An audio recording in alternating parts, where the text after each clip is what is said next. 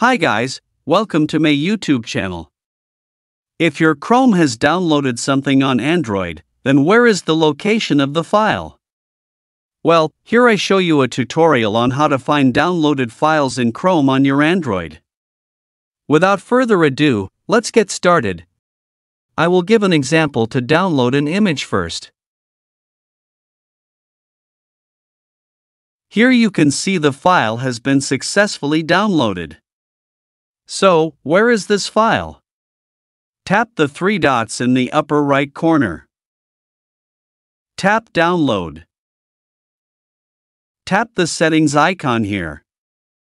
You can see the download location here. Now let's find it in the File Manager. So open the File Manager on your phone.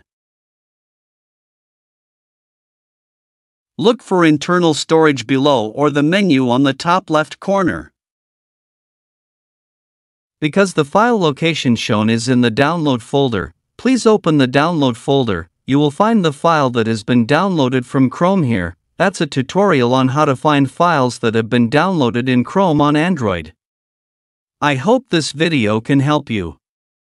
See you in the next tutorial. Thank you.